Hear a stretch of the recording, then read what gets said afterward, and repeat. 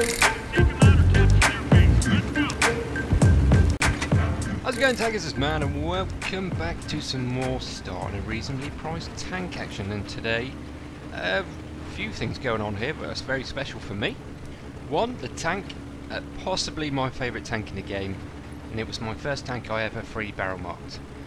Two, it's my buddy Wraith driving it. Started his own channel. He's doing pretty well considering how short a time he's been doing, and I'm pretty sure you'll agree by the end of this. From the results and what he does, he's got some skills, and he is definitely worth heading over there and hitting the subscribe button for my buddy.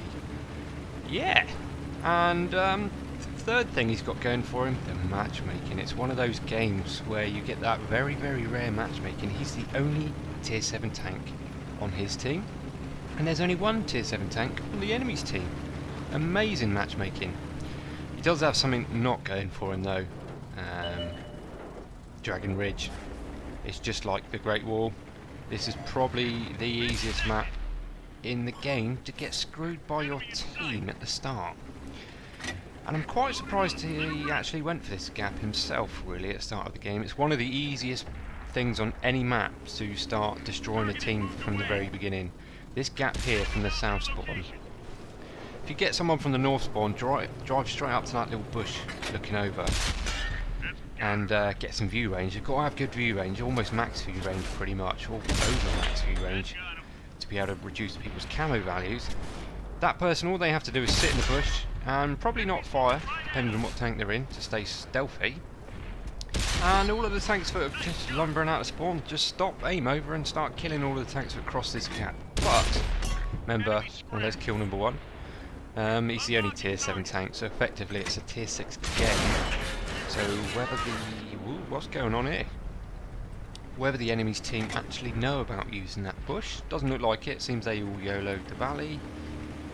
I despise going down there myself. I won't even go down there in heavy tanks. It's just one of those places where you go to die for me. Map tactics on Dragon Ridge, questionable. It all really depends on where your team go when they spawn. Right, so Wraith's got kill number 1. He's just hoovering up this Sherman.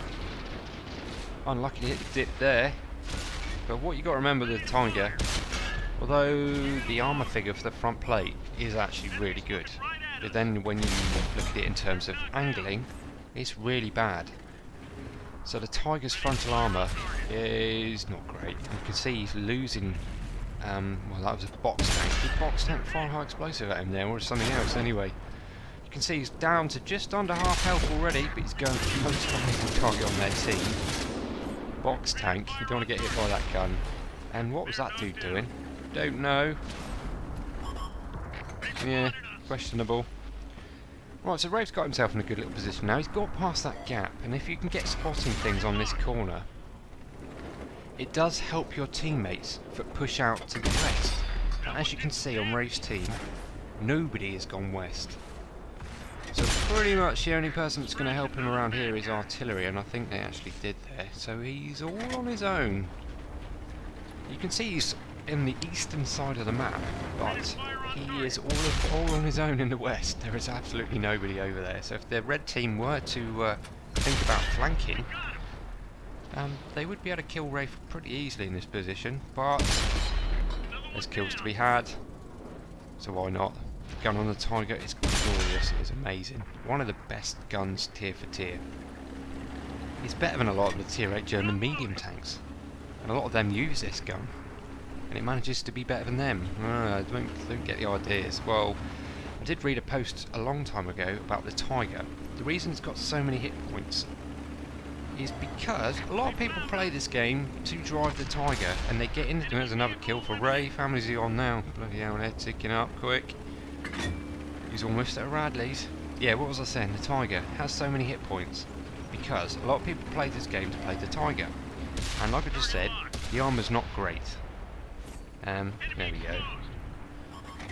So, if a new player jumps in a tank with armour that's not great, they drive forward and get killed. So the idea was to give it as many hit points as they could to allow new players, when they get their first tier 7, which is normally the Tiger, probably was for me as well.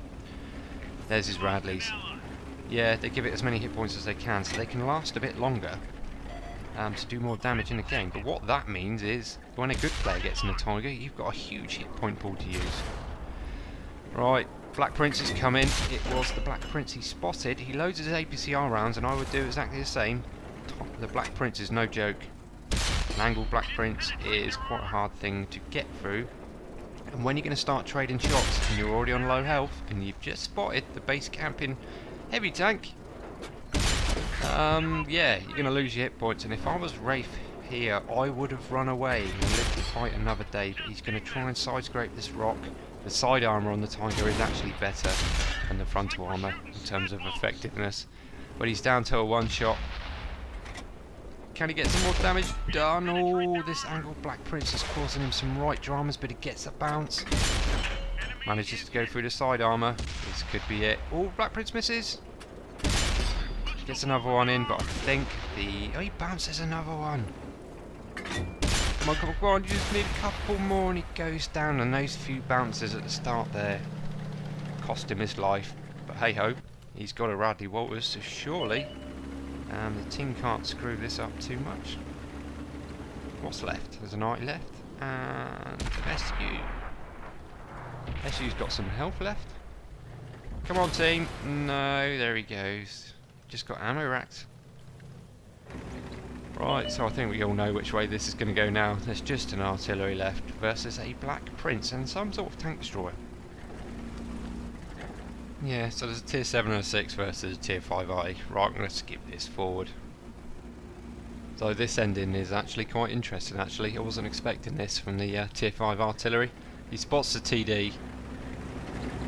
TD sees him, he's starting to turn, he rushes in, misses his shotgun, but gets the ram damage. Very honourable. Well done. Me likey.